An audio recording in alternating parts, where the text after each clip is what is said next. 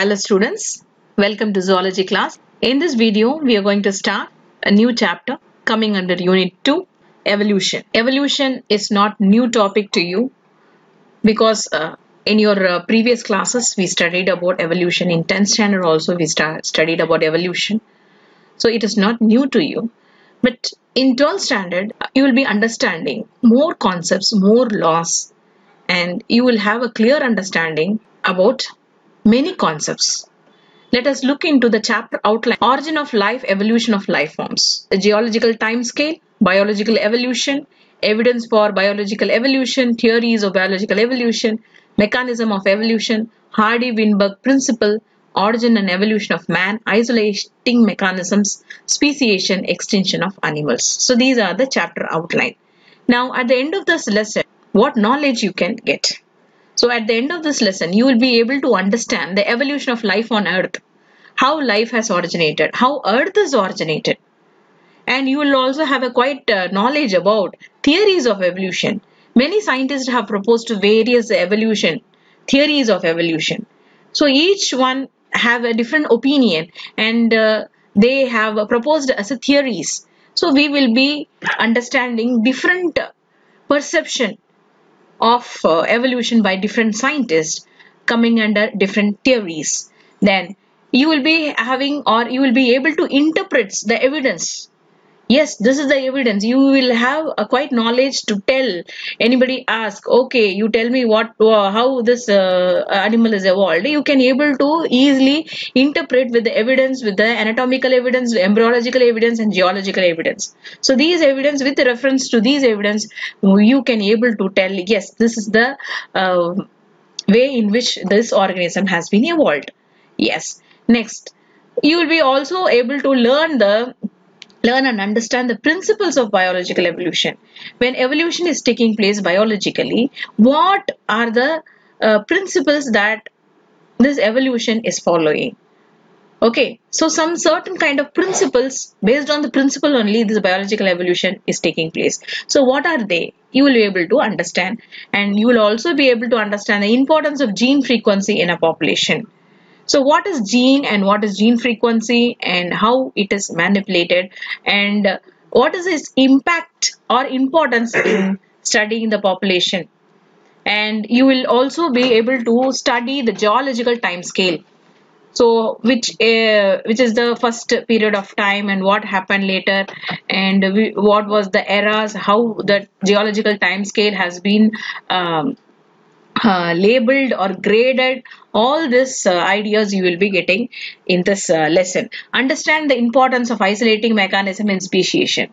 Yes, so speciation, for speciation, isolating mechanism is one of the important method, and you will be able to understand its importance.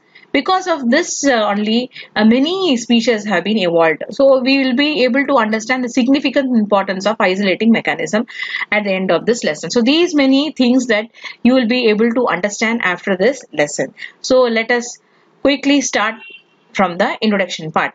The term evolution is used to describe heritable changes in one or more characteristic of population of species from one generation to other generation. You know that.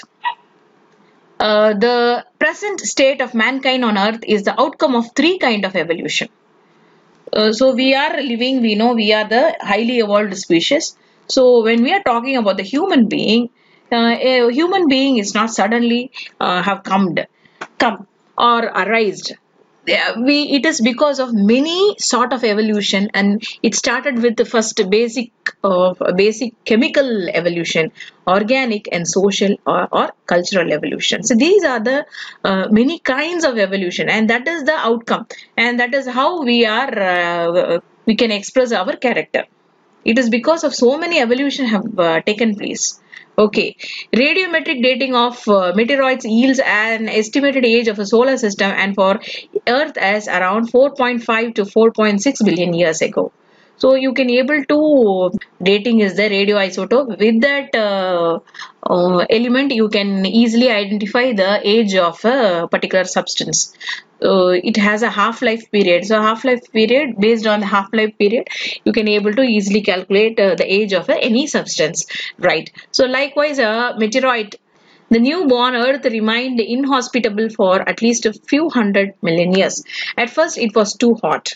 Now, before studying about the life, first we need to study about our Earth. This is because the collision of planetesimals that coalesces to form Earth released much heat to melt an entire planet is formed.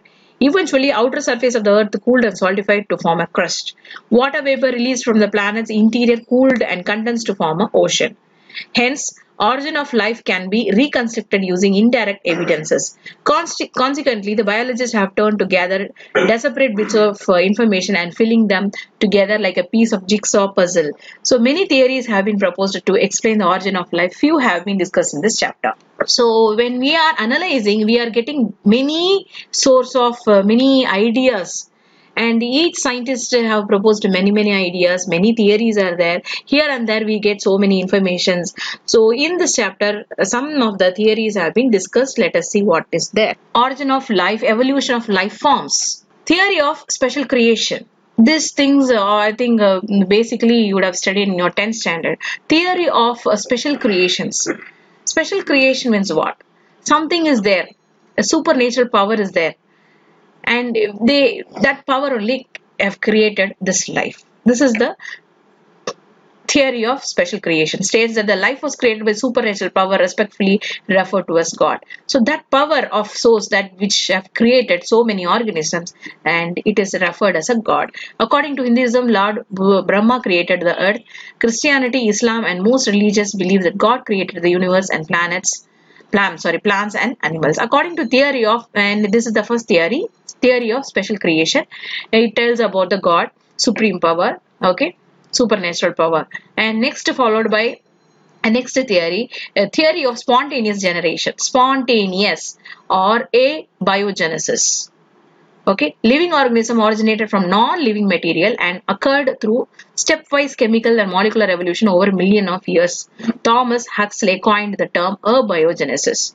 So bio அப்படினாலே living, na அப்படினா என்னது non.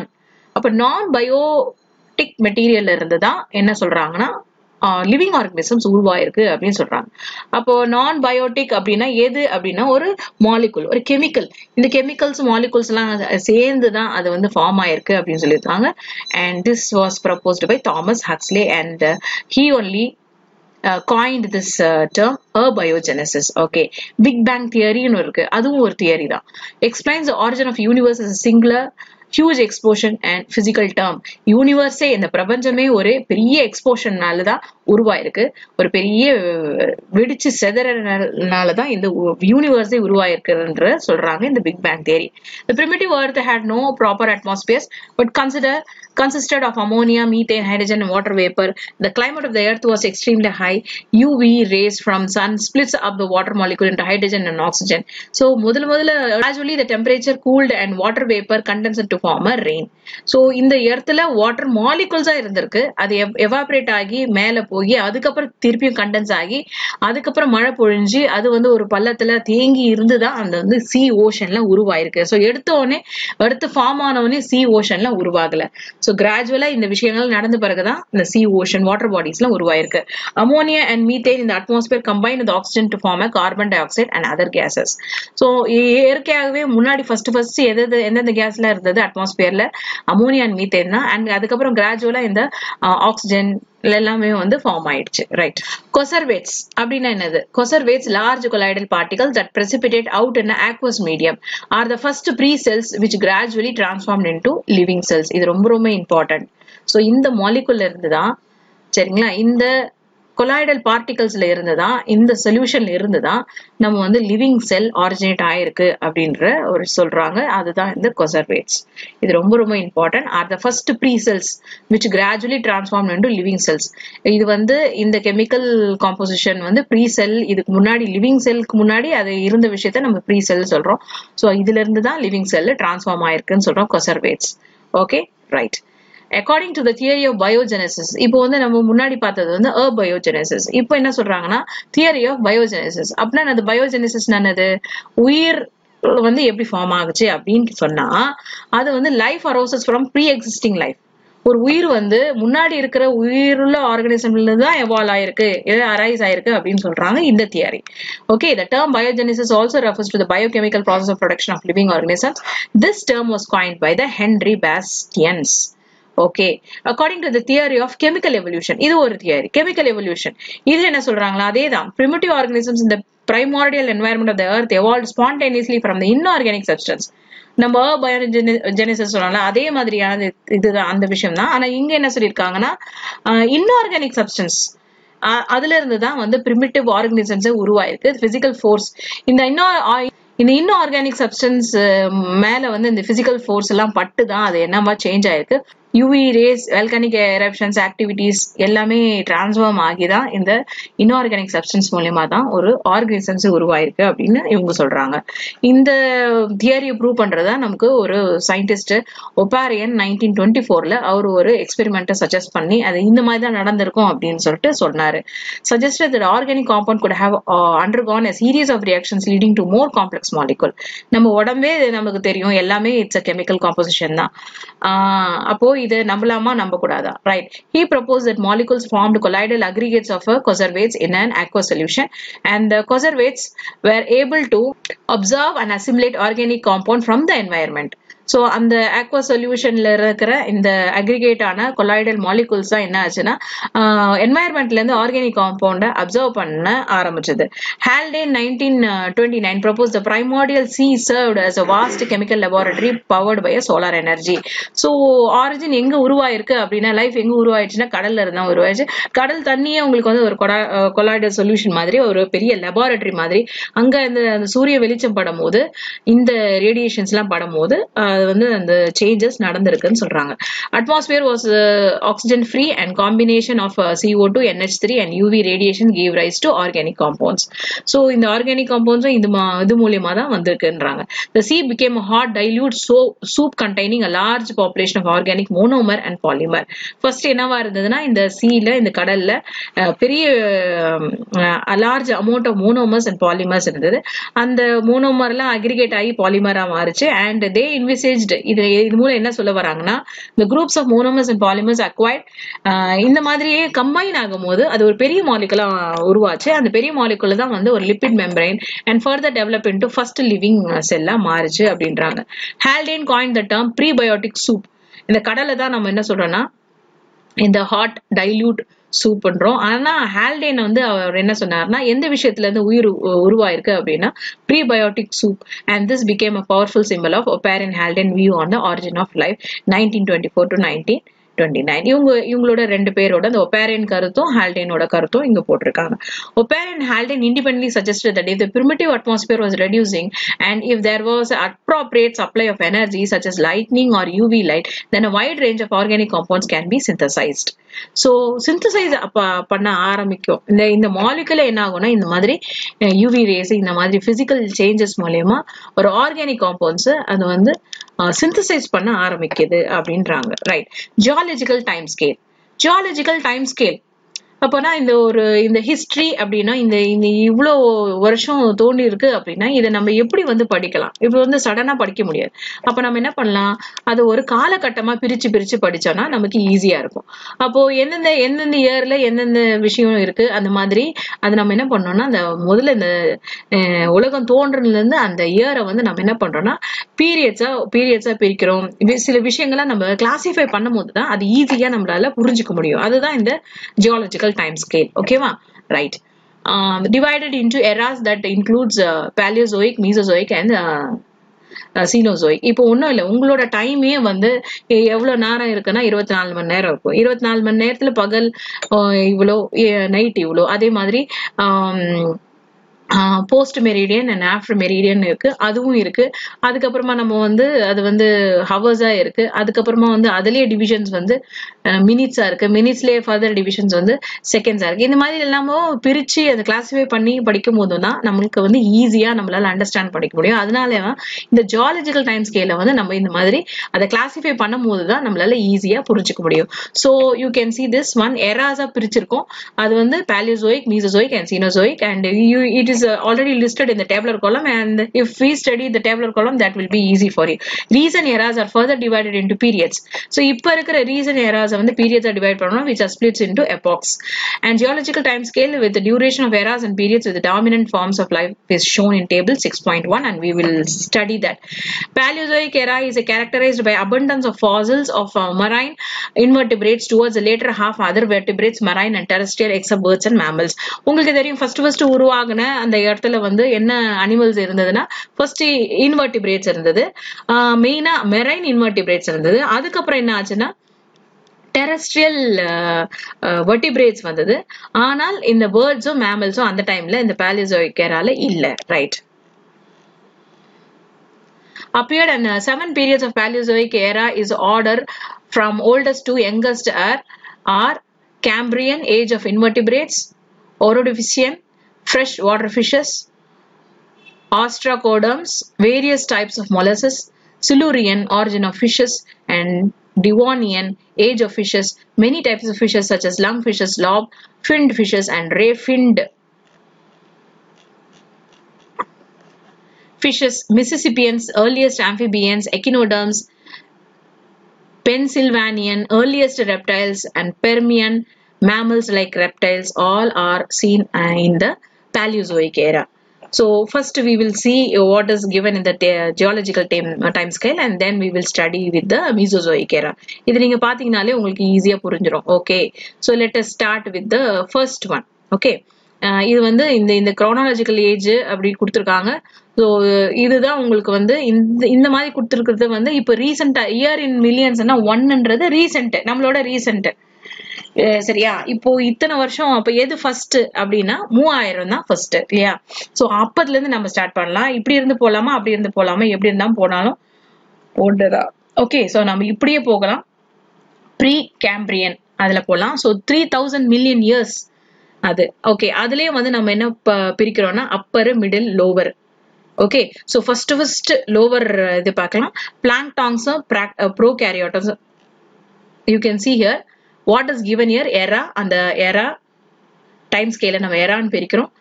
அந்த ஏரால எத்தனை million இயர்ஸ்க்கு முன்னாடி இருந்த year அப்படின்னு நம்ம பாக்குறோம். அடுத்தது அந்த பீரியட நம்ம என்னன்னு ரெஃபர் பண்றோம். இது பெரிய டேர்ம், அதுக்கு அடுத்த லெவலான கிளாசிஃபைங் டேர்ம் பீரியடு. இந்த பீரியட்லயே நிறைய எபோக் இருக்கு, ரைட்? அதுதான் நம்ம படிச்சோம். பீரியடு இயர்ஸ் அதை வந்து பீரியடா நம்ம பிரிக்கிறோம், பீரியடை வந்து எப்போக்கா நம்ம பிரிக்கிறோம். அண்ட் என்ன ஃபானா, என்ன Flora. ஃபானானா animals, ஃப்ளோரானா plans. So first நம்ம வந்து இப்படி இருந்து கீழே இருந்தே போகலாம், படிக்கலாம். Okay, already we have study Paleozoic, அதை நம்ம படிச்சுட்டு அதுக்கப்புறமா we will study. So we will start with the Precambrian. Precambrian 3000 million years ago, right? 3000 million years ago இதுதான் ஃபர்ஸ்ட். அப்போ அங்க அனிமல்ஸ் ஃபார்ம் ஆகல. ஃபர்ஸ்ட் என்ன ஃபார்ம் ஆயிருக்குன்னா ப்ரோகேரியாட்ஸ், அதாவது பாக்டீரியா. ப்ரோகேரியாட்ஸ் அதாவது நியூக்ளியஸ் எல்லாம் வந்து டிஃபைன் நியூக்ளியஸ் இல்லாத ஆர்கனிசம்ஸ் தான், லிவிங் ஆர்கனிசம்ஸ் தான் ஃபர்ஸ்ட் ஆரிஜின் ஆகுது. ஸோ ப்ரோகேரியாட்ஸ் அங்க இருந்து என்ன வந்திருக்கு, பிளாங்க்டான்ஸ் வந்து ப்ரோகேரியாட்டிக்கும் பிளான்ஸும் இருக்கிற ஒரு features. Planktons, they have features of plants also, அதனால அது planktons சொல்றோம். Okay, so they were the lower level under Precambrians, and middle levelல என்ன appear ஆச்சு அப்படின்னு பார்த்தோம்னா appearance of eukaryotes. You know that what are the eukaryotes? We all come under eukaryotes, with the cell which is having a true nuclear membrane, which is enclosing a nucleus. Okay, and next upper Precambrian பீரியட்ல multi செல் organisms origin ஆச்சு. இங்க and Flora பத்தி எதுவும் கொடுக்கல, right?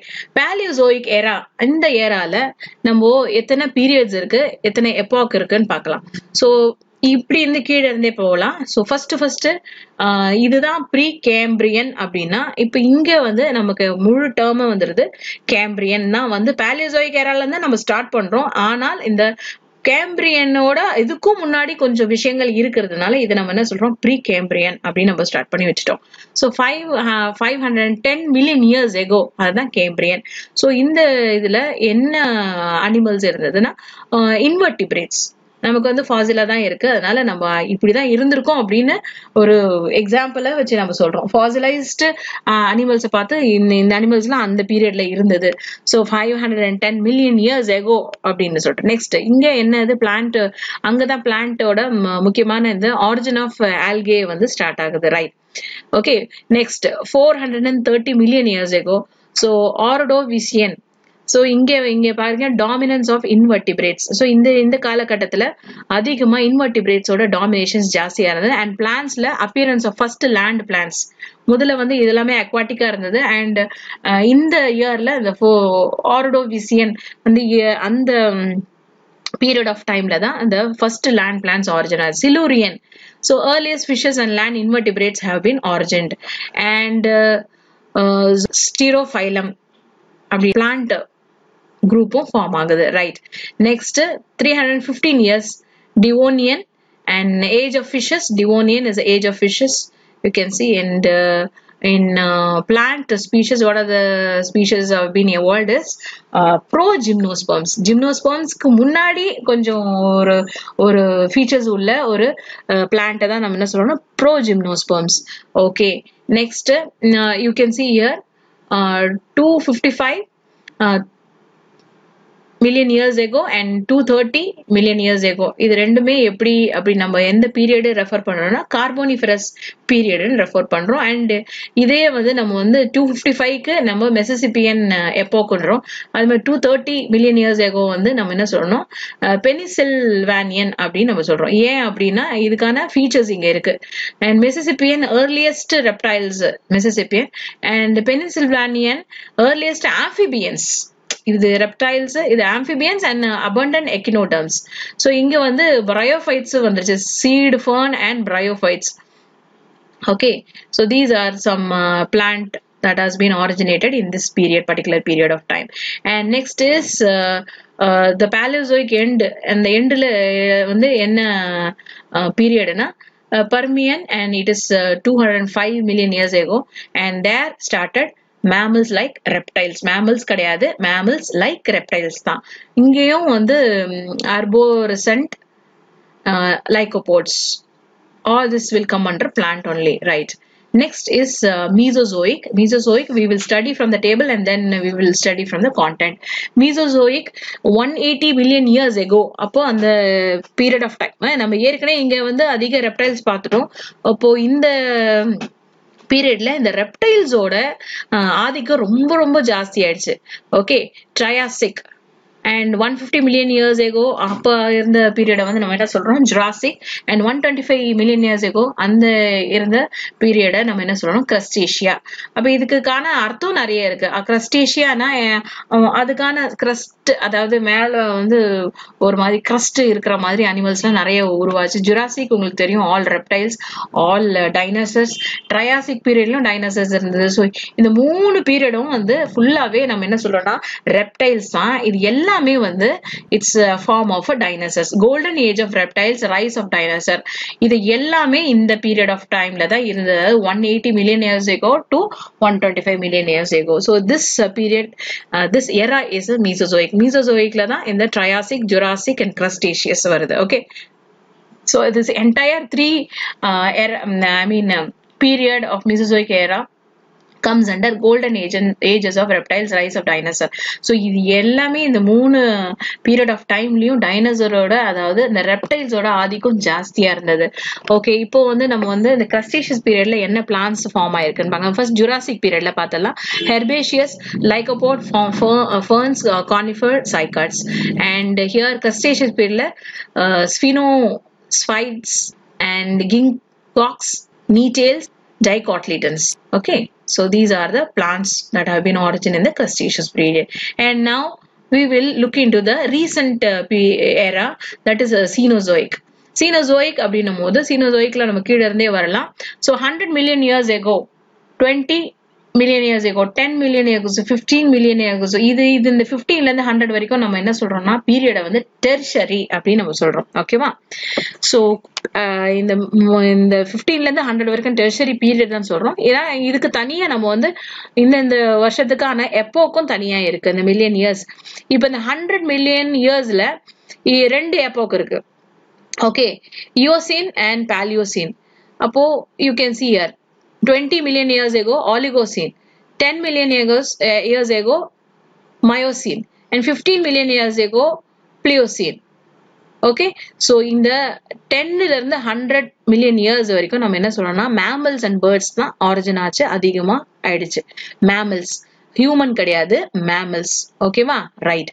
இப்போ இங்க 15 we need to check this figure because it is 15 here and it is 10 here. I'll get you back with the correct data. Pliocene, human evolution. Human have started to evolve during this year. Okay, during this epoch. And here, and 6 million years ago, Pleistocene, the age of human beings. So human எவல்யூஷனே அதுவே ஒரு பெரிய விஷயம். உங்களுக்கு தெரியும், எந்த ஆர்கனிசம்ல இருந்து evolve ஆகி அதுலயே நிறைய இது இருந்தது. அண்ட் மாடர்னா அல்டிமேட்டா ஃபைனலா ஹியூமன் பீயிங்கா வந்தது வந்து இந்த 6 மில்லியன் இயர்ஸுக்கு முன்னாடி தான் வந்து ஹியூமன் ஆரிஜின் இருந்தது. Right. Okay, next is million years ago 1 to 6 million years ago தான் நம்ம என்ன சொல்றோம்னா குவாட்டர்னரி பீரியட்ன்றோம். அதுலயே வந்து ரெண்டு epoch. So பிளஸ்டோசீன், the age of human being, and recent holocene. இந்த இயர் எல்லாம் நம்ம என்ன சொல்றோம்னா ரீசன்ட் பாஸ்ட் நம்ம holocene சொல்றோம். So it is full of age of mammals only. And என்ன plant species origin ஆயிருக்கு angiosperms, monocotyledon, and age of angiosperms and dicotyledon in the Cenozoic era. Okay, so these are the important era, million period, epoch, and fauna and flora found in the particular eras, and this is given as a geological time scale. So this is geological time. So Mesozoic era, dominance of reptile called golden age of reptiles, divided into 3 period, namely Triassic, origin of egg laying mammals. இதுல கொடுத்திருக்காங்க பாருங்க. Triassic na origin of egg laying mammals. Jurassic is dinosaurs were dominant on the earth and fossil birds.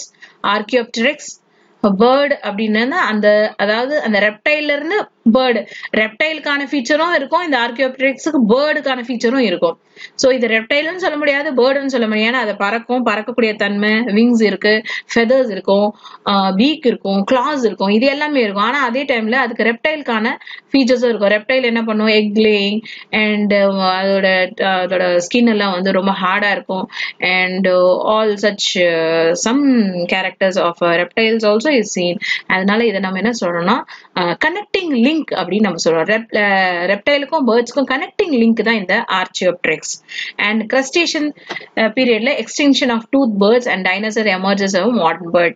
and இந்த மாதிரி இதுக்கெல்லாம் வந்து இந்த tooth birds அந்த பல்லு இருக்குமா, ஏன்னா வந்து ரெப்டைல்ல இருந்து தான் பேர்டு வந்ததுனால பேர்டு மாதிரி அது ஃபார்ம் ஆகும்போது அதுக்கு அந்த பீக்ல யூஸ்வலா டூத் இருக்காது. ஆனா இந்த பேர்டு மாதிரி இருக்க இந்த ரெப்டைல் பேர்ட்ஸ்க்கு வந்து டூத் இருக்குமா, பல்லு இருக்குமா. ஆனா அதெல்லாம் அப்படியே கிரஸ்டேஷன்ஸ்ல இதாகி அப்படியே டைனோசரா எமர்ஜ் ஆகி மாடர்ன் பேர்டா மாறிடுச்சு. Next Cenozoic era, the age of mammals. So இதுதான் நம்ம என்ன சொல்றோம், இங்கதான் வந்து மேமல்ஸ் அதிகமா எவால்வ் ஆன விஷயம். அண்ட் இங்கதான் வந்து நம்ம ஹியூமனும் எவால்வ் ஆயிருக்காங்க. Right. It's subdivided into 2 periods, namely tertiary and quaternary. Tertiary period characterized with abundant mammalian fauna, and this period is subdivided into 5 epochs, namely Paleocene, placental mammal. So இதுக்கான அர்த்தம் உங்களுக்கு புரியுதா? Placental mammals. Eocene, monotremous except bug billed platypus and echidna. இது ரெண்டுமே வந்து பேர்ட்ஸ்னும் consider பண்ண முடியாது, மேமல்ஸ்னும் consider பண்ண முடியாது. ரெண்டு ஃபீச்சர்ஸும் இந்த அனிமல்ஸ்க்கு இருக்கு. hoofed mammals and carnivores. Next, Oligocene, higher placental mammal appeared, and Miocene, origin of first man-like apes, and Pliocene, origin of man from man-like apes, and Quaternary period witnessed decline of mammals and begin of human social life. Next, the age of fossils can be determined using 2 methods, namely relative dating and absolute dating. Already we have discussed ஒரு சப்ஸ்டன்ஸோட age கண்டுபிடிக்கணும்னா அது உள்ள இருக்கிற அந்த radio isotope வச்சு கார்பனோட லெவலை வச்சுதான் நம்ம கண்டுபிடிக்க முடியும் அதோட ஏஜ் என்னன்னு. Okay, so half life of that carbon, அதுதான் நம்ம வந்து கார்பன் டேட்டிங் அதை வச்சுதான் நம்மளால கண்டுபிடிக்க முடியும். Relative dating is use to determine the Fazil by comparing it with similar rock and fossils of a known age. அப்போ இந்த மாதிரி கண்டுபிடிக்கும் போது நம்ம கம்பேரிட்டிவ் அக்கௌண்டா வச்சு நம்ம பார்க்கும் போது அது பேரு relative dating. Absolute dating is used to determine the precise age of the fossil by using a radiometric dating by measure of a decay of a isotope. இதுதான் வந்து எக்ஸாக்டா ஏஜ் நம்ம கண்டுபிடிக்கணும்னா அப்சல்யூட் டேட்டிங். ரிலேட்டிவ் டேட்டிங்னா அதே age உள்ள ஒரு விஷயத்தை வச்சு அந்த காம்பனண்ட்டை வச்சு அதை கம்பேர் பண்ணி அதை நம்ம அந்த அதோட ஏஜை ரெகக்னைஸ் பண்ணும்போது அது பேரு relative dating. Okay, next biological evolution. We will study formation of protobions. Abiotically produced molecule can spontaneously self-assemble into droplets that encloses a watery solution and maintain a chemical environment different from their surrounding. Scientists call these spheres are protobiont. அப்படின்னா என்னது? இந்த abiotically produced molecule இருக்கு இல்லையா, அதுக்கான ஒரு தனி தன்மை என்னன்னா அது வந்து ஒரு சுத்தியும் அது வந்து ஒரு லேயரை டெவலப் பண்ணிட்டு ஒரு என்வாயர்மெண்ட்டுக்கு தனியா டிஃப்ரெண்டா அதை வெளிப்படுத்துக்குமா. ஓகே, சோ அந்த டிராப்லெட் அது நம்ம என்ன சொல்றோம்னா புரோட்டோபயான்ஸ் அப்படின்றோம். இந்த புரோட்டோபயான்ஸோட மாலிகுல் ஸ்ட்ரக்சர் எப்படி இருக்கும், அது உள்ள என்ன chemical composition. லிப்போசோம்ஸ் are lipids in a solutions that can self-assemble into lipid bilayer. இதெல்லாம் எப்படி வந்து இந்த மோனோமர் பாலிமர் எல்லாம் வந்து அப்படியே அசம்பிள் ஆகி ஒரு பை layer form ஆகுது. Some of the protein inside the liposomes acquired the properties of enzymes resulting in fast multiplication of the molecule. இதுக்கான தன்மை என்னது, இதுக்கு என்ன விஷயம் இருக்குன்னா இதுவே என்ன ஆகும்னா மல்டிப்ளை ஆகிறதுக்கு சான்சஸ் இருக்கு. இந்த மாலிகுல்ஸ் மல்டிப்ளை ஆகும். The conservates which nucleoproteins and nutrients had a limiting surface membrane that had the characters of virus of free living genes. So already we know, we have discussed ஒரு gene அப்படின்னா அதுவும் ஒரு chemical composition தான். So இப்படிதான் வந்து ஒரு gene உருவாயிருக்கு. Subsequently, number of genes ununited to form protoviruses. So இந்த மாதிரி ஜீன் உள்ள ஒரு ஆர்கானிசம்ஸ் ஃபர்ஸ்ட் உருவாகுது. அதுதான் வந்து நம்ம என்ன சொல்றோம்னா புரோட்டோவைரஸஸ். Somewhat similar to present day virus மாதிரி அது வந்து ஃபார்ம் ஆயிருக்கு. ஸோ ஜீன் அப்படின்னா முன்னாடி வந்து டிஎன்ஏ கிடையாது, முன்னாடி வந்து ஆர்என்ஏ தான் ஃபார்ம் ஆயிருக்கு. 2 major cell types they appeared during this time were significant. One form of the earliest cell contained clumps of nucleoprotein embedded in a cell substance. Such cells were similar to Monera. Okay, so they are considered as ancestral to the modern bacteria and blue-green algae. Monera protista இதை நம்ம classify பண்ணிருக்கோம். So இந்த first இந்த புரோட்டோபயான்ஸ், இந்த புரோட்டோவைரஸ், இந்த first இந்த புரோட்டோவைரஸ் தான் நம்ம ஃபர்ஸ்ட் கிளாசிஃபை பண்ணிருக்கோம், which is very similar to Monera, and they are considered as ancestor to the modern bacteria and blue-green algae. Other forms of earliest cells contain nucleoprotein clumps and condensed into central mass surrounded by a thin membrane. இன்னொரு form வந்து என்ன செல் வந்து என்ன ஆச்சுன்னா நடுவுல வந்து நியூக்ளியோப்ரோட்டீன் இருந்தது, condense ஆகி இருக்கு அந்த செல்லுக்குள்ள, அண்ட் அதை சுத்தி ஒரு தின் மெம்பரைன் இருந்தது. The membrane separated nucleoprotein from the cell substance. Such cells were referred as a protista. இப்போ உங்களுக்கு தெரியும் இந்த நியூக்ளியோப்ரோட்டீன்றது நியூக்ளிக் ஆசிடை ரெஃபர் பண்ணுது, அதாவது nucleus. When the nature source of food in the ocean declined in course of time, the ancestor of Monera and protista had to evolve different methods for the food procurement. So இந்த மாதிரி அது பல environmental conditions அது ஃபேவரபிளா இல்லாத condition மூலமா அது என்ன ஆயிடுச்சுன்னா அதுக்கு ஃபுட்டு தயார் பண்றதுக்கு வேற மெத்தடு அதை வந்து adapt பண்ணிக்கிச்சு. Thus may be summarized as parasitism, saprophytism, predators or animalism and chemosynthesis or photosynthesis. சில நேரத்துல தன்னை உற்பத்தி பண்ணிக்கிச்சு, சில நேரத்துல மத்த ஆர்கானிசம்ஸ்ல இருந்து மத்த விஷயத்துல இருந்து அப்சர்வ் பண்ண ஆரம்பிச்சிச்சு. When the number of photosynthetic organisms increased, there was an increase in the free oxygen in the sea and the atmosphere. So you can see here, these are the two chemical equations given here. The atmospheric oxygen combined with the methane and ammonia to form CO2. So CO2 இயற்கையாவே ஃபர்ஸ்ட்லயே கிடையாது. ஃபர்ஸ்ட்ல என்ன இருந்ததுன்னா அமோனியாவும் மீத்தேனும் தான் இருந்தது. அப்புறம் water மாலிகுல்ல இருந்து ஹைட்ரஜனும் ஆக்சிஜனும் பிரிஞ்சு வரும்போது ஆக்சிஜன் வந்து மீத்தேனு அமோனியாவோட கம்பைன் ஆகி என்ன ஃபார்ம் ஆகுச்சுன்னா உங்களுக்கு தெரியும், இங்க வந்து என்ன இது ஃபார்ம் ஆயிருக்கு, CO2 and free nitrogen form ஆச்சு. And the presence of the free oxygen brought about the evolution of aerobic respiration, which could yield large amount of energy by oxidation of foodstuffs. So thus prokaryotes and eukaryotes have been evolved. Okay, so experiment approaches to origin of life. We will be studying two experiment which was performed by a great scientist Urey and Miller in 1953. In 1953 itself they have proposed some experiment, and they have proved this is how the origin of life has been taken place. Now we will study what they have performed, what experiment, what are the raw materials they have used.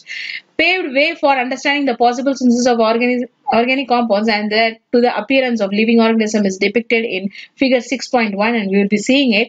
In this experiment, a mixture of gases were allowed to circulate over electric discharge from a tungsten electrode. So அதுக்குள்ள ஒரு கெமிக்கலை போட்டு அந்த ஃபிளாஸ்குள்ள chemical போட்டு அதோட சுத்தி அதை என்ன எலக்ட்ரிக் டிஸ்சார்ஜ் tungsten electrode விடும் போது என்ன ஆச்சு? The small flask was kept boiling and steam emanating from it got made to mix with the mixture gas, ammonia, methane. அப்ப அந்த லிக்விடும் சரி அதுல இருந்து ஃபார்ம் ஆகுற கேஸும் என்னது அப்படியே மிக்ஸ் ஆகிடுச்சு. In a large chamber that was connected by a boiling water and steam condensed to form water, which ran down the U-tube. An experiment was conducted continuously for a week and liquid was analyzed. So இந்த மாதிரி form ஆகும்போது glycine, alanine, beta alanine, aspartic acid were identified. இதெல்லாம் என்னது? Amino acids. Amino ஆசிட்ஸ்னா என்னது? Amino ஆசிட்ஸ்னா என்னது உருவாகுது? Gene. It is made up of amino acids are very essential component, isn't it? Yes. And thus Miller experiment had an insight as his possibility of abiogenetic synthesis of large amount of variety of organic compounds and of nature from a mixture of sample gases in which the only source of carbon was methane. இந்த ரெண்டு விஷயங்களை வச்சிட்டு நம்மளால ஒரு amino acids தயாரிக்க முடியும். And later in similar experiments formation of all type of amino acids and nitrogen base were noticed. இந்த மாதிரி பல பேசிக்கான ஒரு கெமிக்கலை வச்சு இந்த மாதிரி பல எக்ஸ்பெரிமெண்ட் பண்ணும்போது நமக்கு வந்து ஃபைனலா ஒரு அமினோ ஆசிட்ஸும் நைட்ரஜனும் நைட்ரஜன் இஸ் பேஸ் கிடைக்குது. இந்த அமினோ ஆசிட் நைட்ரஜன் பேஸ் எல்லாம் என்னது? பேசிக்கா செல்லோட காம்பனன்ட்ஸ், அதுவும் மெயினா இந்த ஜீனோட காம்பனன்ட்ஸ் இல்லையா? ஓகே, இதுல இருந்து நமக்கு வந்து ஒரு ஒரு ஒரு மாலிகுல்ல இருந்து கண்டிப்பான உயிருக்கு தேவையான லிவிங் ஆர்கானிசம் தேவையான அமினோ ஆசிட்ஸ் எல்லாமே வந்து சிந்தசைஸ் பண்ண முடிஞ்சதுன்னா இதுல இருந்தா இப்படி வந்திருக்கும் அப்படின்னு சொல்லிட்டு இவங்க சொல்றாங்க. You can see you're and millers experiment diagram. இதுதான் அந்த ஃபனல், அந்த டங்ஸ்டன் எலக்ட்ரோட்ஸ் விட்டுருக்காங்க. And you can able to C and this is the boiling water. இதை ஹீட் பண்ணிட்டே இருந்தேன்னா அதோட ஸ்டீம், அந்த கேஸ், இதுவும் வாட்டர் மாலிகுல் போகுது. அண்ட் இந்த இடத்துல வந்து கூல் பண்றதுக்காக இங்க வந்து out water out and cold water is inserted. இதுக்குள்ள என்ன போட்டிருக்காங்க அப்படின்னா இந்த ஸ்டீம் தான் வந்து இந்த கெமிக்கல் காம்போசிஷன் வந்து aqueous medium containing organic compounds. இந்த ஆர்கானிக் காம்பவுண்ட்ஸ் இந்த ஸ்டீம் போனோன்னு இந்த ஆர்கானிக் காம்பவுண்ட்ஸும் என்ன ஆகும்னா அது வந்து அப்படியே வேப்பர் ஆகி இந்த இடத்துக்கு போகுது. இந்த இடத்துக்கு போகும்போது இந்த இடத்துல ஸ்பார்க் டிஸ்சார்ஜ் ஆகும். ஏன்னா எலக்ட்ரோட்ஸ் அது மேல படும் போது ஸ்பார்க் டிஸ்சார்ஜ் ஆகுது. ஸோ இந்த கேஸ் மிக்சர் இதெல்லாமே எல்லாத்தையும் அலோவ் பண்றாங்க. அந்த மாலிகுல்ஸ் எல்லாம் சேர்க்கும் போது என்ன ஆயிடுது? இந்த மாதிரி கண்டிஷன்ல ஹை டெம்பரேச்சர்ல அந்த மாலிகுல்ஸ் எல்லாம் சேர்க்கும் போது கண்டிப்பா என்ன கிடைக்குதுன்னா அமினோ ஆசிட்ஸ் கிடைக்குது. Okay, now we will see the evidence for biological evolution. So biological evolution படிச்சோம். abiogenesis மூலமா வந்து இந்த எக்ஸ்பெரிமெண்ட் மூலமா நம்ம வந்து இந்த மாதிரி தான் லைஃப் ஃபார்ம் ஆயிருக்குன்னு சொல்றோம். இப்போ வந்து பயாலஜிக்கல் எவிடன்சஸ் எதை வச்சு நம்ம வந்து பயாலஜிக்கல் எவல்யூஷன் அப்படின்னு நம்ம சொல்றோம். நமக்கான எவிடன்ஸ் என்ன அப்படின்னா பேலண்டாலஜிக்கல் எவிடன்ஸ் வந்து சொல்லுது இது வந்து பயாலஜிக்கல் எவல்யூஷன் தான் அப்படின்னு சொல்லிட்டு. பேலண்டாலஜினா என்னது? Palaeontology is a study of prehistoric life through fossils. fossils மூலமா நமக்கு கிடைக்கிற fossils மூலமா நம்ம வந்து அதோட இயர், அதோட ஹிஸ்டரி எல்லாம் பார்த்து நம்மளோட எவல்யூஷனை நம்ம ப்ரெடிக்ட் பண்றதுதான் இந்த பேலண்டாலஜி. அப்போ இந்த fossils are describes the true witness of evolution or documents.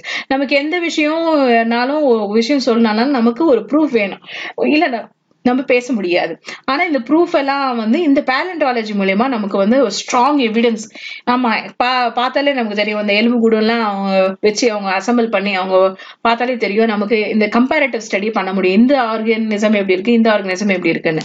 So they give a lot of evidence and this gives which describes the true witness இதுதான் அப்படின்ற உண்மையான தன்மையும் நம்மளால புரிஞ்சுக்க முடியும் இந்த paleontology evidence மூலமா. So of various geological strata of evolution, fossilization is a process by which plants and animals remains are preserved in a sedimentary rock. அது rock formல அது வந்து உருமாறிடுது. அதே பிளான்ட் அதோட அச்சு இல்லனா அதை பத்தி நம்ம படிக்க போறோம். And fossilization they falls under three main categories. Actual remains, உண்மையான remains ஆவே fossil-ஆவே இருக்கும். அதுவும் வந்து fossil தான். அது வந்து என்னது, the original hard parts such as bones, teeth and shells are preserved as such in the earth's atmosphere. அதுக்கு வந்து அழியாது, அது வந்து ரொம்ப ஸ்ட்ராங்கான ஒரு எலிமெண்ட், அதுல வந்து சீக்கிரமா வந்து அது அழிஞ்சு போகாது. அதனால உண்மையான போன்ஸே நமக்கு கிடைக்கும். அதுவும் வந்து ஆக்சுவல் ரிமைன்ஸ் தான். This is the most common method of fossilization. When marine animals die, their hard parts such as bones, shells, etc. covered with the sediments and are protected from further deterioration. And they get preserved as such as they are preserved in the vast ocean, and the salinity in them prevent decay, as well as the sediments become hardened and form a definite layer of strata. And for example, woolly mammoth that lived 22,000 years were preserved in the frozen coast of Siberia, such as, and several human beings and animals living in the ancient cities of Pompeii were preserved intact by the volcanic ashes which gushed out from the mountain Vesuvius. So இந்த மாதிரி gold region, polar ரீஜன்லயும் நமக்கு வந்து உண்மையான living organisms ஃபாசிலைஸ்டா ஆகி அப்படியே ரெமனன்ட்டும் நமக்கு கிடைச்சிருக்கு. அதே மாதிரி இந்த வால்கனிக் எரப்ஷன்ல மாட்டிக்கிட்ட அந்த ஆர்கனிசம்ஸோட எவிடன்ஸும் நம்ம கிட்ட இருக்கு. ஸோ இதெல்லாம் வந்து actual remain. Right. Next is petrifaction. When animal die, the original portion of the body may be replaced molecule by minerals and organism substance being lost through disintegration. This method of fossilization is called petrifaction. அப்படின்னா என்னது, ஒரு animal வந்து பாடியா ஆயிட்டு இறந்து போயின வருது, அந்த மாலிகுல்லாம் ஒன்னொன்னா அழிஞ்சு போய் அது வந்து மறைஞ்சு போயிடும், டிஸ்இன்டிகிரேட் ஆயிடும், அப்படியே மண்ணுக்குள்ள இதாயிடும், டிசால்வ் ஆயிடும். ஸோ அந்த இடம் வந்து ஒரு கேப். அந்த இடத்த பார்த்தாலே நமக்கு தெரிஞ்சிடும் அது ஏதோ ஒரு அனிமல் அங்க இருந்திருக்கு. This method of fossilization is called petrifaction. The principal minerals involved in this type of fossilization are iron pyrite, silica, calcium carbonates and bicarbonates of calcium and magnesium. இப்போ உண்மையான இருக்கிற மாலிகுல் எல்லாம் டிசால்வ் ஆகி இந்த மாதிரி மாலிகுல்லாம் அந்த இடத்துல போய் பதிஞ்சிரும். ஓகேவா? Next, natural modes and cost.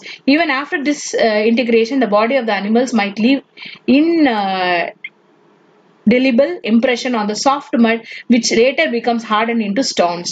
So இந்த மாதிரி ஒரு இம்ப்ரெஷனை கிரியேட் பண்ணும்போது அது வந்து அழிஞ்சு போயிடும், டிஸ்இன்டிகிரேட் ஆகணும். அதனோட இம்ப்ரெஷன் மேல வேற ஆப்ஜெக்ட் வந்து ஹார்டான ஆப்ஜெக்ட் வந்து இதாகி அது மாதிரியே வந்து நமக்கு கிடைக்கும். Such impressions are called molds.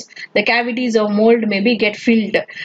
நீங்க இந்த சாலி கிராமம் கல்லு அப்படின்னு கேள்விப்பட்டிருக்கீங்களா? அது கூட நீங்க பார்த்தாலே தெரியும். இட்ஸ் அ ஃபாசில் மோல்டான ஒரு ஷெல், கிரஸ்டேஷியன் ஷெல் தான் அந்த சாலி கிராமம். Okay, S.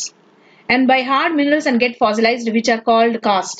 So இந்த மாதிரி ஒரு காஸ்ட், ஒரு அச்சு மாதிரியும் உருவாகிறதுக்கு வாய்ப்பு இருக்கு. Hardened fecal matters termed as coprolites occurs as a tiny pellets. Okay, fecal matterனா அதோட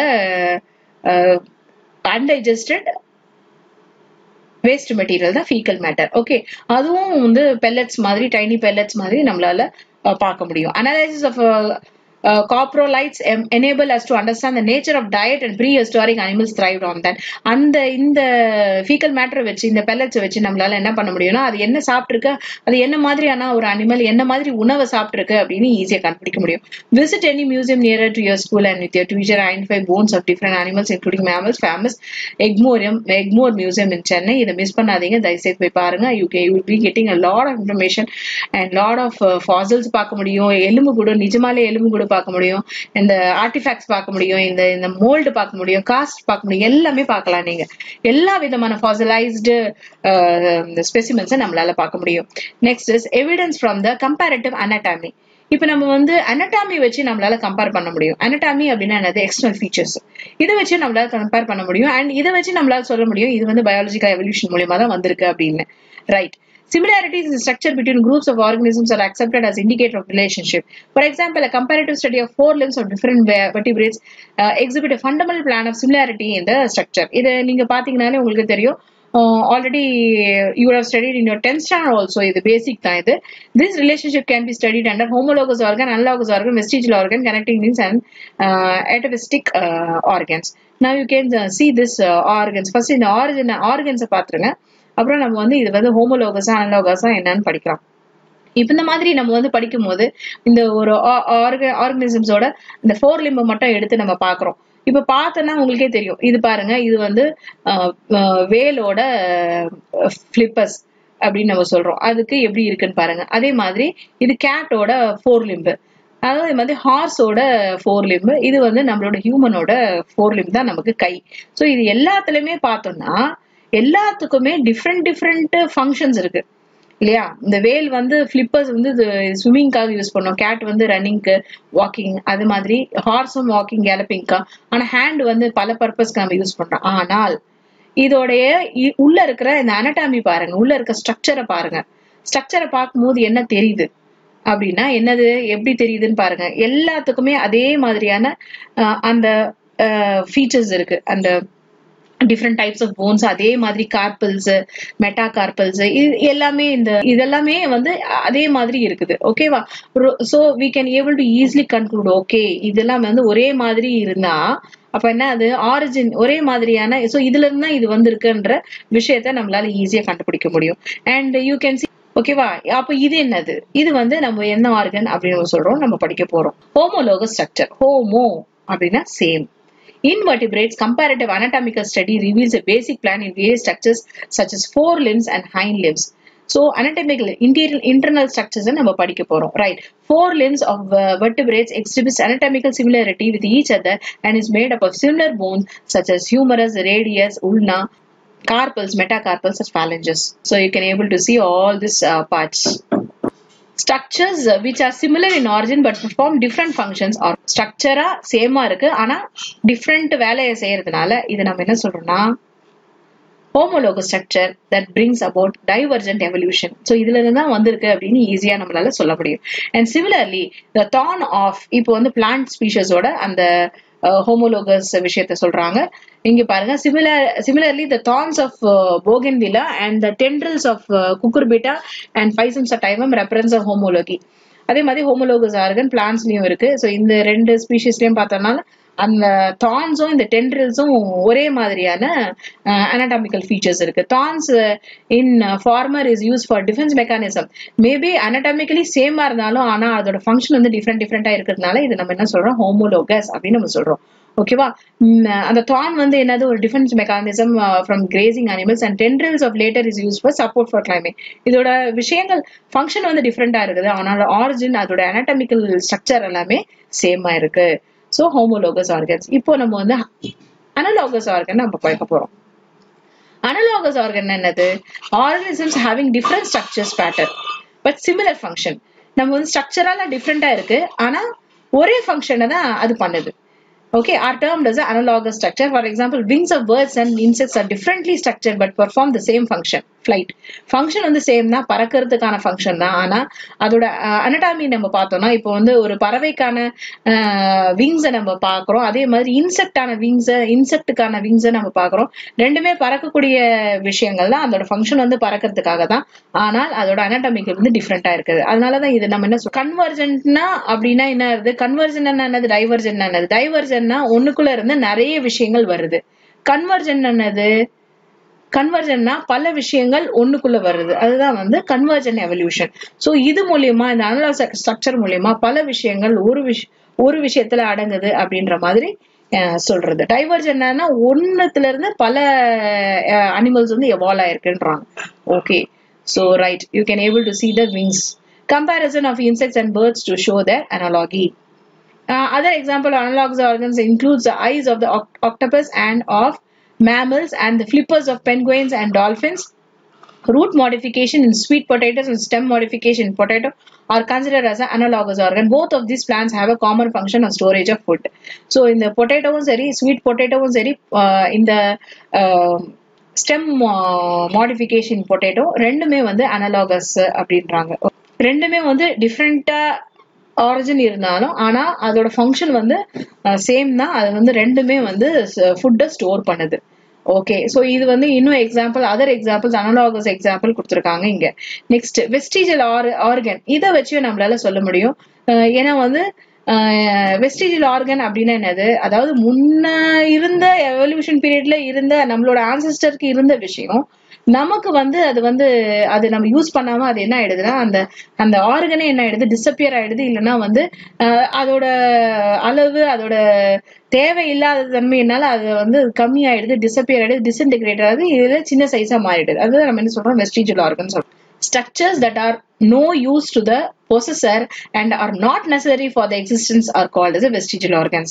So அந்த ஆர்கன் முன்னாடி இருந்தது, அது ஏதோ ஒரு பர்பஸ்க்காக இருந்தது. ஆனா எவால்வ் ஆகி வரும்போது இந்த காலகட்டத்துக்கு அந்த ஆர்கனுக்கான வேலையே இல்லாதனால அது என்னவா மாறிடுது, அது தன்மையே அது வந்து குறைஞ்சு போய் அது நம்ம அந்த ஆர்கன் நம்ம என்ன சொல்றோம்னா வெஸ்டிஜியல் ஆர்கன் நம்ம சொல்றோம். Vestigial organs may be considered as a remnants of structures which were developed and functional in the ancestors but disappeared in the course of evolution due to their non-utilization. அதுக்கான வேலை இல்ல, தேவையில்லாதனால அது வந்து எவல்யூஷன்ல அது அந்த ஆர்கனே என்ன ஆயிடுதுன்னா வெஸ்டிஜியல் ஆயிடுது. அதே மாதிரி நம்ம என்ன பண்ணலாம்னா novel example is human appendix is a ruminant of a cecum which was function in the digestive tract of herbivorous animals like rabbit. So இந்த இடத்துல தான் இந்த சீக்கம் அப்படின்ற இடத்துல தான் வந்து இந்த அப்பெண்டிக்ஸ், இந்த அப்பெண்டிக்ஸ் இருக்கிற இடத்துல தான் இந்த பாக்டீரியா இருக்கும். அந்த பாக்டீரியா என்ன பண்ணும்னா இந்த மாதிரி ஹெர்பிவோரஸ் வெறும் இந்த பிளான்டே சாப்பிடுற இந்த ஃபைபரஸை வந்து பிரேக் டவுன் பண்றதுக்கான அதிகமான பாக்டீரியா இந்த சீக்கம்ல தான் இருக்கும். ஆனா இந்த அனிமல்ல இருந்தா எவால்வ் ஆயிருக்கும் ஹியூமன் அப்படின்னும் போது ஹியூமனோட சாப்பிடுற ஹேபிட் வந்து வேற, அதே மாதிரி டயட்டும் வேற மாதிரி இருக்குனால செல்லுலோஸ் அதிகமா நம்ம எடுக்காதனால இந்த சீக்கம்கான ஃபங்க்ஷனே இல்லாதனால அந்த சீக்கம் என்ன ஆயிடுச்சு, அப்படியே சுருங்கி அது என்னவா ஆயிடுச்சுன்னா ஒரு வேலை இல்லாத ஒரு ஆர்கனா அது அமைஞ்சு போச்சு. சோ அந்த ஆர்கனை தான் நம்ம என்ன சொல்றோம்னா வெர்மிஃபார்ம் அப்பெண்டிக்ஸ் அப்படின்னு நம்ம சொல்றோம். சுருங்கி போய் அது வந்து தேவையில்லாம இருக்கு, ஆனா அதுக்கான பர்பஸ் அதுக்கான ரோல் எதுவும் அதிகமா இல்ல. அதனாலதான் நம்ம என்ன சொல்றோம்னா வெஸ்டிஜியல் அப்படின்னு நம்ம சொல்றோம்.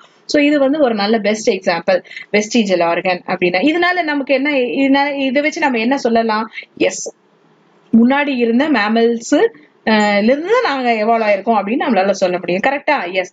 Other example vestigial organ in human beings include coccyx, wisdom teeth, ear muscles, body hair, mammary in male, nictitating membrane of eye, etc. So இதெல்லாமே வந்து வெஸ்டிஜியல் ஆர்கனா மாறி போச்சு. Okay, S. கனெக்டிங் லிங்க் அப்படின்றோம். கனெக்டிங் லிங்க் என்னது, ஒரு kingdom ஒரு இதுல இருந்து நமக்கு வந்து ஒரு கிளாஸ்ல இருந்து இன்னொரு கிளாஸ் வந்து கனெக்ட் பண்றதுதான் வந்து கனெக்டிங் லிங்க் அப்படின்னு நம்ம சொல்றோம். சோ நம்ம வந்து கார்டேட்ஸ் வந்து 5 கிளாஸஸ் இருக்கு இல்லையா. Organisms which possess the characteristics of two different groups transitional stage are called as a connecting link. ரெண்டு குரூப்புக்கான கேரக்டர்ஸும் உள்ள ஒரு ஆர்கனிசம்ஸ் தான் நம்ம என்ன சொல்றோம், கனெக்டிங் லிங்க் சொல்றோம். அதே மாதிரி இந்த example பெரிபேட்டஸ், connecting link between அனலிடா and Arthropoda. இந்த பெரிபேட்டஸ்க்கு அனலிடாவோட கேரக்டர்ஸும் இருக்கு, அதோட இந்த ஃபைலமோட கேரக்டரும் இருக்கு, ஆர்த்ரோபோடா ஃபைலமோட கேரக்டர்ஸும் இருக்கு. அதனால இதை வந்து நம்ம கனெக்டிங் லிங்க்ன்றோம். இது ரொம்ப ரொம்ப இம்பார்ட்டன்ட். பெரிபேட்டஸ் ரொம்பவே இம்பார்ட்டன்டான ஒரு டாபிக். இது என்னோட 12th ஸ்டாண்டர்ட் எக்ஸாம்ல இந்த கேள்வி இருந்தது. ஓகே, சோ பெரிபேட்டஸ்ன்றது எந்தெந்த அனிமலை கனெக்ட் பண்ணக்கூடிய, எந்த ஃபைலமை கனெக்ட் பண்ணக்கூடிய ஒரு எக்ஸாம்பிள் அப்படின்னா இது அனலிடாக்கான கேரக்டர்ஸும் இருக்கும், ஆர்த்ரோபோடாக்கான கேரக்டர்ஸும் இந்த பெரிபேட்டஸ்ல இருக்கும். அதே மாதிரி ஆர்கியோப்டெரக்ஸ் connecting between reptiles and nerves already we have discuss. So ரெப்டைல்ஸ்க்கான characters இருக்கும், பேர்ட்ஸ்க்கான ஏவ்ஸ்க்கான கேரக்டர்ஸும் இந்த ஆர்கியோப்டெரக்ஸ்ல இருக்கு. அதனால இதை நம்ம என்ன சொல்றோம்னா கனெக்டிங் லிங்க்னு சொல்றோம். சோ இந்த மாதிரியான விஷயங்கள் எல்லாம் வந்து நமக்கு எவிடன்ஸ், பயாலஜிக்கல் எவல்யூஷன் அப்படின்ற விஷயத்துக்கான எவிடன்ஸ் இதெல்லாம். Next, atavistic organs. Sudden appearance of vestigial organ is in highly evolved organisms is called atavistic organ. Example, presence of tail in human baby is an atavistic organ. So சடனா திடீர்னு ஒரு குழந்தை எல்லாம் வந்து வாளோட பிறந்த குழந்தைங்கள்லாம் கேசஸ் எல்லாம் இருக்கு. ஸோ இந்த மாதிரி திடீர்னு அதாவது நமக்கு வந்து வெஸ்டிஜியல் ஆன ஆர்கன் வந்து திடீர்னு ஃபார்ம் ஆயிருக்குன்னா அது வந்து நம்ம என்ன சொல்றோம், எட்டவெஸ்டிக் ஆர்கன்ஸ் சொல்றோம். அப்புறம் என்ன அர்த்தம், ஏற்கனவே எப்பயோ இருந்திருக்கு அப்படின்னு தான் அர்த்தம் இல்லையா. S. Next is embryological evidences.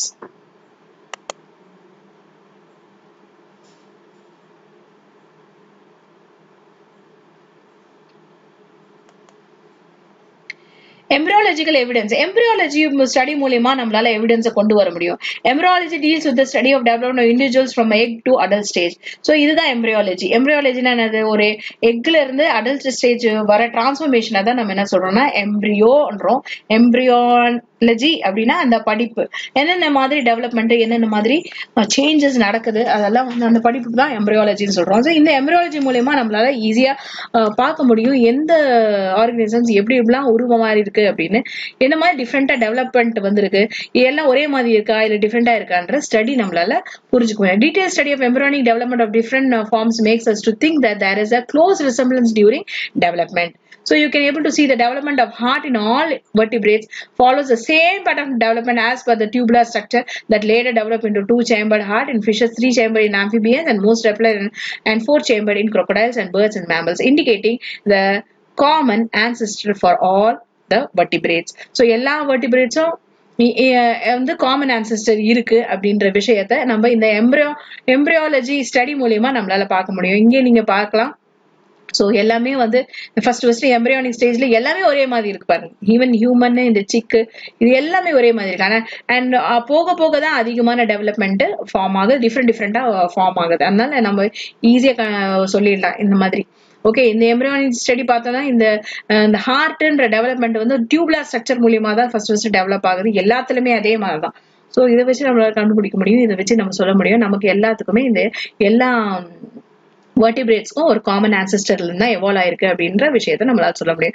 Hence, scientists in the 19th century concluded the higher animals during their embryonic development passes through stages of lower animals' ancestor. Ernest von Haeckel propounded the biogenetic law of theory of recapitulation. So in the theory which states that the life history of an individual ontogeny briefly repeats a recapitulation the evolutionary history of the race phylogeny. Next, in other words, ontogeny recapitulates phylogeny. இப்படியும் சொல்லலாம். Right. The embryonic stages of a higher animal resembles the adult stage of the ancestors. புரியுதுங்களா? நம்மளோட embryonic stage development பார்த்தாலே நம்மளோட ancestors-ஓட adult stage resemble ஆகுது. So, likewise, the appearance of pharyngeal gill slits, yolk sac, and the appearance of tail in human embryos are some of the example. நம்மளோட human embryoலே அந்த tail இருக்குது. ஆனா அது adult form ஆகும்போது என்ன ஆயிடுச்சு, அது மறைஞ்சிருது. ஆனா இந்த டெய்ல்ன்ற விஷயம் நம்ம ஆன்செஸ்டர்ஸ்க்கு இருக்கு. சோ இதுதான் அந்த கான்செப்ட். புரிஞ்சுச்சா உங்களுக்கு? ரீகேப்சுலேஷன் இது phylogeny. Okay, the biogenetic law is not universal and is now thought that the animal do not recapitulate the adult stage of any ancestor. இது வந்து நம்ம வந்து யூனிவர்சலா நம்ம அக்செப்ட் பண்ணல. But then the human embryo recapitulates the embryonic history and not the adult history of the organism. Next, the comparative study of the embryo of different animals shows the structural similarities among themselves. The embryo of the fish, salamander, tortoise, chick and human starts with the life of a single cell. இதை வச்சு நம்மளால சொல்ல முடியும். எல்லாமே பாருங்க single செல்ல தான் origin ஆகுது. அந்த எம்ப்ரியோ ஃபார்மேஷன் வந்து சிங்கிள் செல்லு, அதுக்கடுத்து ஜைகோட், அதுக்கப்புறம் undergo many கிளீவேஜஸ் and produce blastula, changes to கேஸ்டுலா and triploblastic. And ட்ரிப்ளோபிளாஸ்டிக்ல mesoderm, ectoderm, endoderm எல்லாம் லேயரா ஃபார்ம் ஆகி ஒரு லேயர்ல இருந்து ஒரு ஆர்கன்ஸ் டெவலப் ஆகி புது ஆர்கனிசம்ஸ். அண்ட் திஸ் இண்டிகேட்ஸ் இதெல்லாம் நம்ம பார்க்க போனாலாம் நமக்கு என்ன கிடைக்குது? All the above set animals have evolved from the common ancestors. Next, molecular evidence.